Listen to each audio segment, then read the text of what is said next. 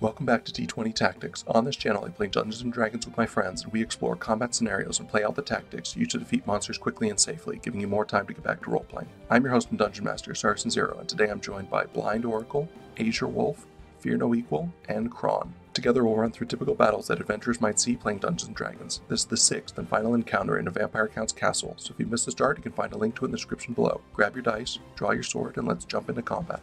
Hit points, abilities, spells, items in hand. +2 short bow in hand, +1 arrows in the quiver, instrument of the bard slung over my back. I have 155 on 155 HP. I have a +2 shield and a warhammer in hand. For spell slots, I have 3 first, 3 second, 3 third, 1 fourth, 1 fifth, 1 seventh. And for my channel divinity, I have both still. And I have 2 out of 3 slots on my 10 bag of tricks. I've got 80 hit points out of 118, 4 first level slots, 3 second level slots, 3 third, a fourth, a fifth, and an 8. Arcane recovery is used up. 206 out of 206 HP. I have both uses of Indomitable and Second Wind still available. I have a Great Axe +2 in hand, and my Winged Boots. Monsters, abilities, items, and numbers. This encounter has a vampire lord who's running the vampire castle. Well, what's left of it. They've killed pretty much everybody else. He is accompanied by 4 wights. They have multi-attack with 2 long swords or 2 long bow attacks. They can also life drain, which does a bit of necrotic damage. They can reduce hit points by the amount of damage dealt.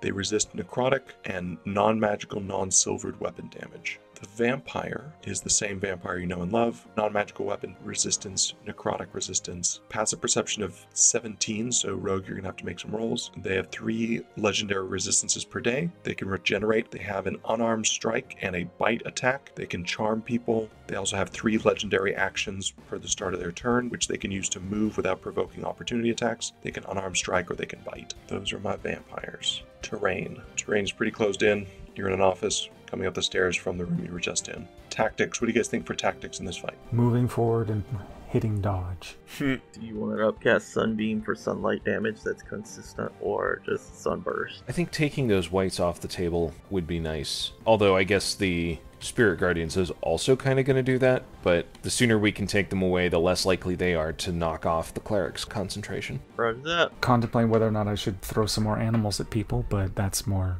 just for me. The wizard never has to contemplate that. He throws animals at people all the time. Sounds good. Let's go ahead and roll some initiative. Anybody have higher than a 20? Anyone have between a 20 and a 15? 17 for the rogue. Anyone have between a 15 and a 10? I have a 10 on the vampires. Who's got between a 10 and a 5? Eat wizard.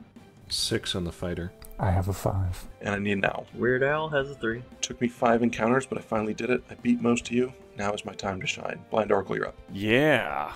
Snipe the guy from downtown. Bring this whole thing crashing to the ground. Sure, bonus action hide. Okay. I like the nonchalance of like, yeah, might as well. 25. 25 will do it. Let's go ahead and shoot the white just in front of us. Does a 28 hit 28 will connect you. for 41 points of damage. I'll just hang here.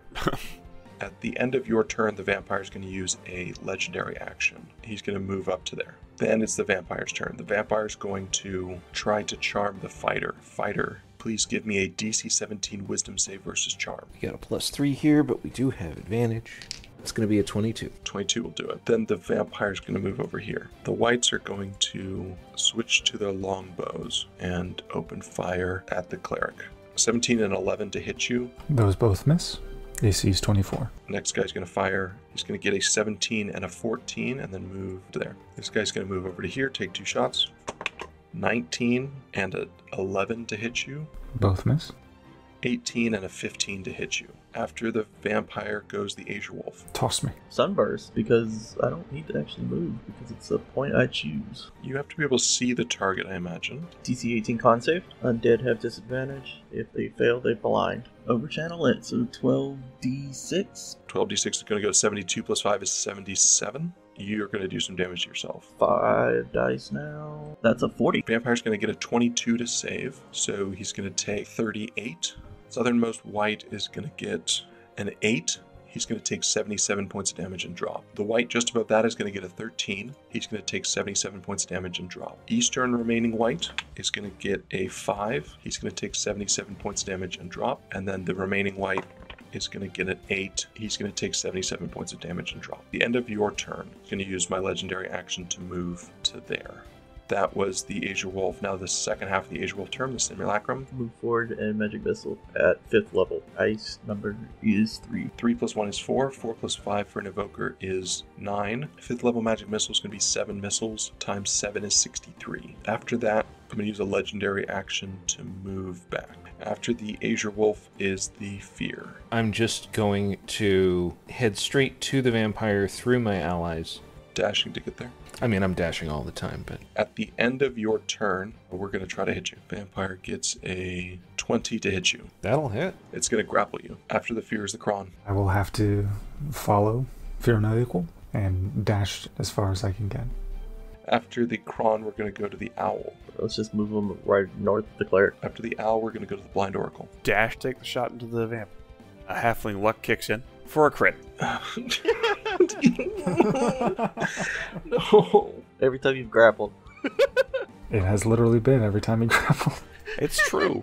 You were just saying something about correlation and causation earlier. I was actually, so that's on me. 78 points of damage. 78 points of damage Vampire drops. And that's the end of the encounter, and that's the end of the dungeon. You guys loot your way through the castle, taking everything that's not nailed down, and only until the rogue gets there with his pry bar to peel it off for you. You find 42,000 gold worth of treasure. That comes out to a split of 10,500 gold pieces each. You find 4 magic items, which are a Mantle of Spell Resistance, a Ring of Free Action, a Spell Scroll of Holy Aura, and a Spell Scroll of Dominate Monster. I don't know the reason that the cleric would need access to 2 holy auras. Terrifying if true. Well, you could cast it twice. But its duration is up to 1 minute. It also allows you to use Holy Aura and 8th level Spirit Guardians in the same dungeon. That's true. That is true. Vampires are defeated. The castle is clear of undead. Maybe the adventurers take this as their base. Maybe they think that, scrubs used to live here, and so we need something more high class, something more impressive. They move their way on to somewhere else. The next dungeon is a demonic cult uprising, and you'll have to fight a set of 6 encounters, all based on that theme, and stop the demonic cult from doing demonic culty things, like they always do. But we'll see what happens with that next time. The adventurers have defeated the Vampire Lord, so that's the final encounter in this dungeon. The players will now level up to level 16 and move on to the next dungeon. Next week, I'll release a video with all 6 encounters from the Vampire Count's castle, and we'll talk about the particular challenges of the different encounters. Thank you for stopping by. I'm Saracen Zero, and I will see you next time.